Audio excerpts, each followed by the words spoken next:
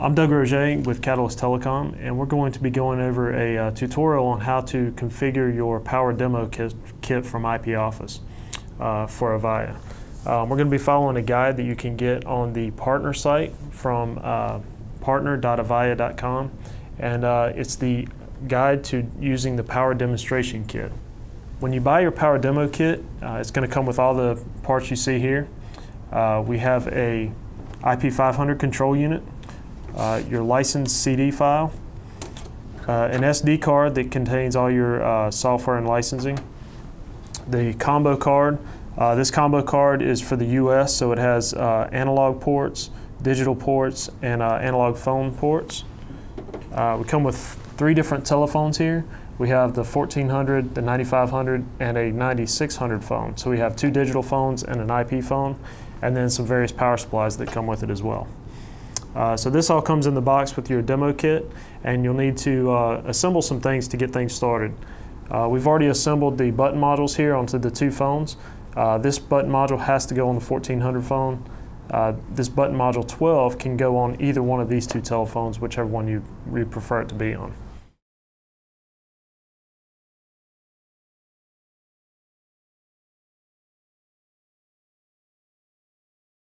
A couple things we'll need to make sure of is when you get the CD and the SD card, they have a feature key number on them. We need to make sure that those numbers match. That's very important because this is the license file and it has to match the SD card. So verify that. If they don't match for whatever reason, you can contact your sales rep here at Catalyst to get you the correct file. One other item you'll need also is a laptop. The laptop needs to be something that has at least 4 gigs of memory on it. You don't want anything too slow to be able to do demos for your customers, and you'll need to install some software on it. So you'll have the admin program and Voicemail Pro running on that laptop. So make sure it's something that can handle the load of those applications. The next thing you'll need to do is download the software that's required for IP Office. To do that, we'll go to support.avaya.com. Once we go to support.avaya.com, we'll go under the Documents and Downloads section and type in IP Office as our product. We'll choose IP Office Release 8.1 since that's the current release. And we'll need to download 2 different files. The first one is going to be the Voicemail Pro GA release. We'll see that here. And this is about a 400 meg download, so we'll need to give it a little bit of time. And then we'll also need to get the administration CD. The administration CD is a little bit larger. It's about 1.5 gigs. So we'll definitely need to give that a little bit of time to download and to get that down. After we download those files, we'll extract the zip files and then run the setup files that are contained in them. So if we extract those files, we'll see a simple setup file, and we just run that file in order to install the application. Now we're going to go ahead and assemble the IP500 control unit. We have the combination card that we're going to install in the control unit.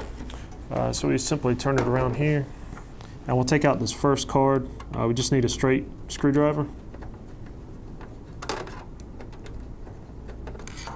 And this card comes off very easily.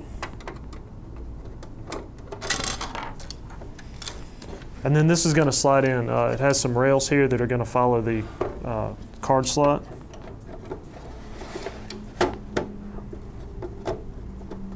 And just make sure it's seated in there good, and then tighten up this screw, and we're ready to go.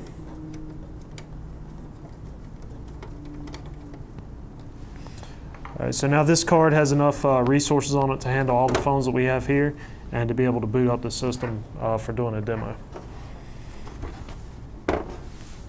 The SD card that we have goes in the back of the unit.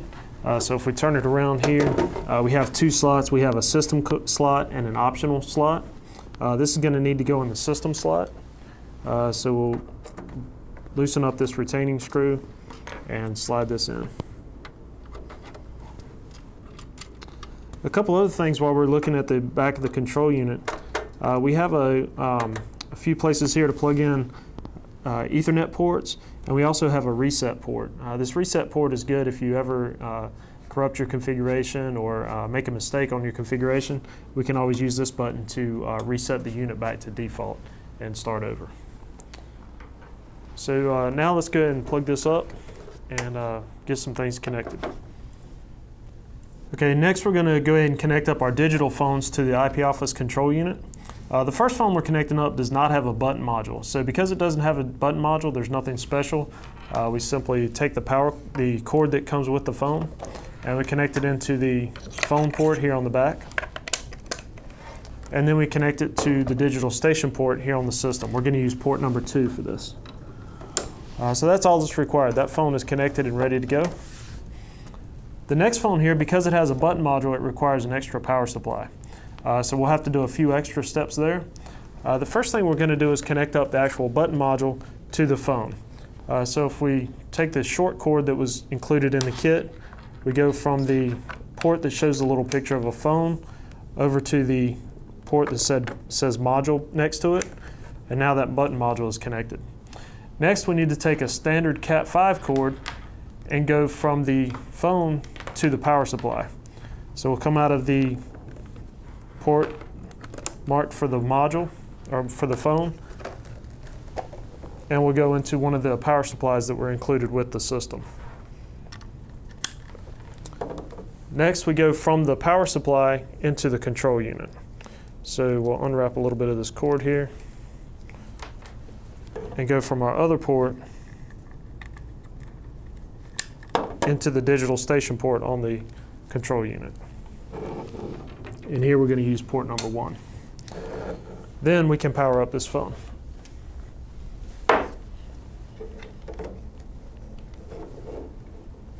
And when we have all that connected, we can then power up. When we have all that connected, we can then power up the control unit, and we'll see these 2 phones come up.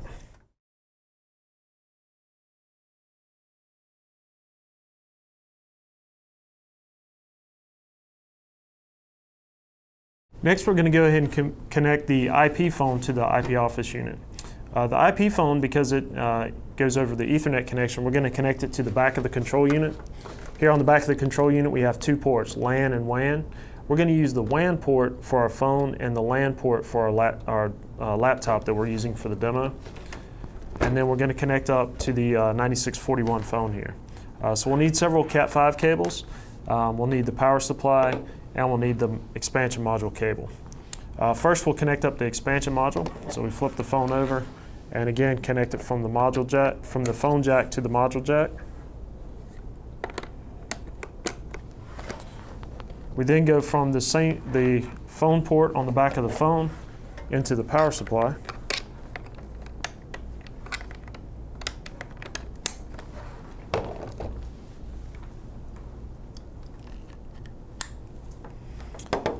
Then we're going to go from the power supply to the back of the control unit.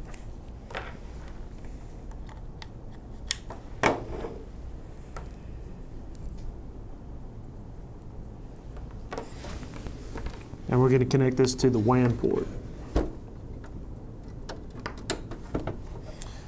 Our other Ethernet connection is going to go to the LAN port to our laptop. So we'll take another Ethernet cable and then go from the LAN port to the laptop here.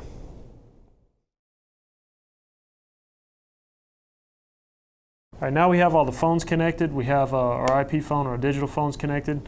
Next, we're going to go ahead and get everything connected from our laptop. So when we go to our laptop, the first thing we'll need to do is make sure that our Ethernet connection is configured correctly. So we're going to go under the Network and Sharing Center and go to the properties of our network connection and change the IP version 4 IP address. So for the default demo system, this needs to be 192.168.42.2. That's very important to have that address.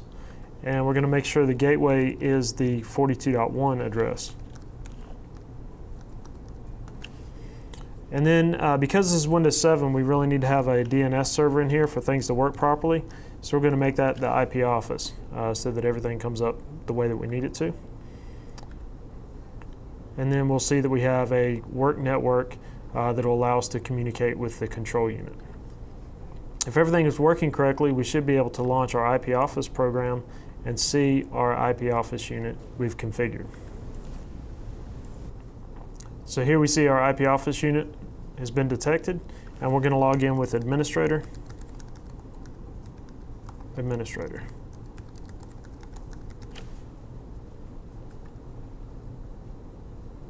So we can see that we're connected to the system.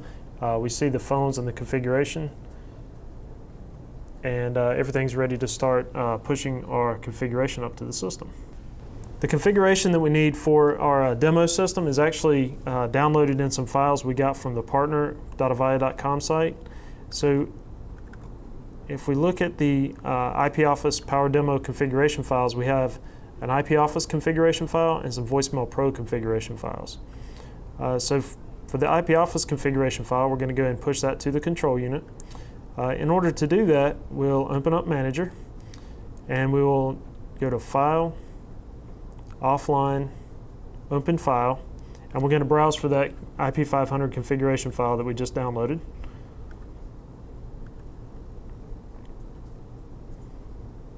Once it's opened up, we can verify that the system is configured the same way that our system is configured. We have a V2 control unit and a combo card, and then we're going to simply push that configuration file up to the control unit. We'll go to File, Offline, Send Config, and it will search to find our control unit.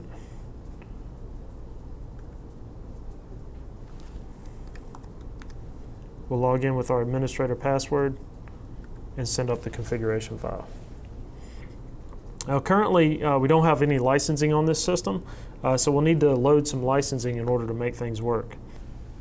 Okay, in order to load the licensing for our demo unit, we'll need to take the CD that came included with the Power Demo Kit, and we'll need to load that on the computer.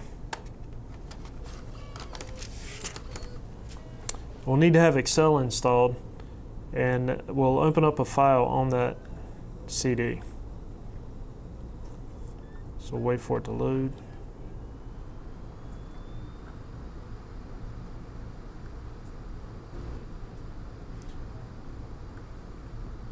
We're going to open this zip file and copy the Excel file out to our desktop. Then we run the Excel file. We'll have to make sure we have macros enabled and click on the Create All Views. If we don't have macros enabled, we might get an error there instead of being able to create all the views that we need. Once the license files have been created, you'll notice a CSV file created last, and that file has been copied out to our desktop. We'll need to rename that file as license.csv.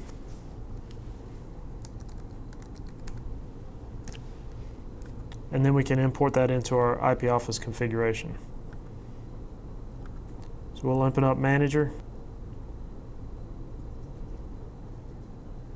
And we're not going to connect to the control unit yet. We're going to do some offline files. So we'll go to File, Offline, Open File.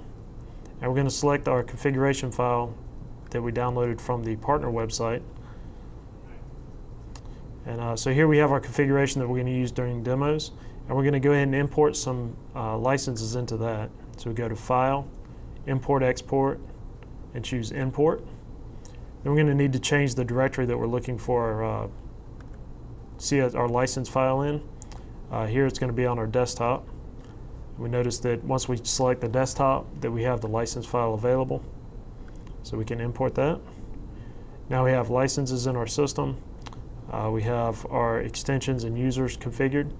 So we'll go ahead and push this up to our control unit.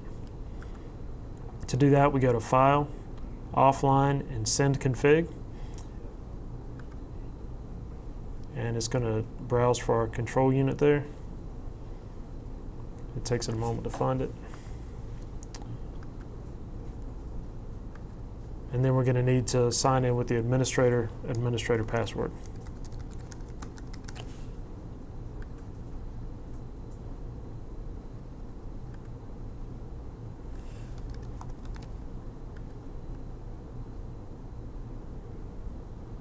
All right, so now our control unit will reboot, and we'll wait a moment for it to come back up.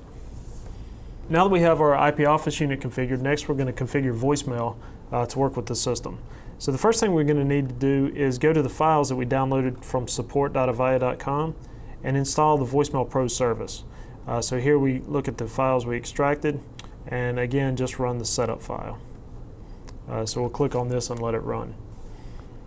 After it is installed, it'll make sure the service is running, and we'll go to our programs list to be able to launch the Voicemail Pro client, which controls the Voicemail Pro programming. So here we can see we have Voicemail Pro installed. We can tell that it's connected to our control unit, and we're going to need to import a few files. So those files, we downloaded those with our demo configuration files. So we can see that we have a zip file here that we'll need to run, and it's going to want to extract the files into the Voicemail Pro directory. So it's important that we leave that as the same location. So on a Windows 7 machine, when we extract this file, we have to run it as administrator. So we'll need to copy it to our desktop, right-click, and select Run as Administrator. You'll notice the file path that comes up by default. This is important to verify this file path. If we're on a 64-bit machine, we may need to alter this file path. If we're on a 32-bit machine, it's okay to leave it as it is. The proper folder should be our voicemail folder that we have all of our voicemail program files installed into. So here it's going to be the program files x86 directory, Avaya, IP Office, Voicemail Pro, and then the same VM and Waves folder that was in the default path.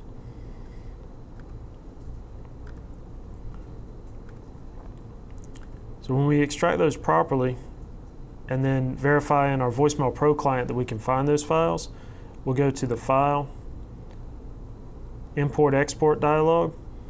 We're going to import data, and we'll simply browse down to that folder. So Voicemail Pro, VM, and then Waves, and we should see an MDB file that we want to import.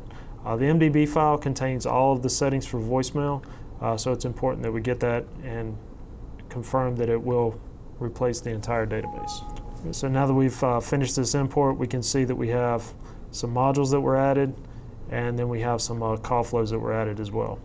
So this gives us our complete configuration for voicemail, and we can do some testing to make sure some of this works by following the instructions in the guide.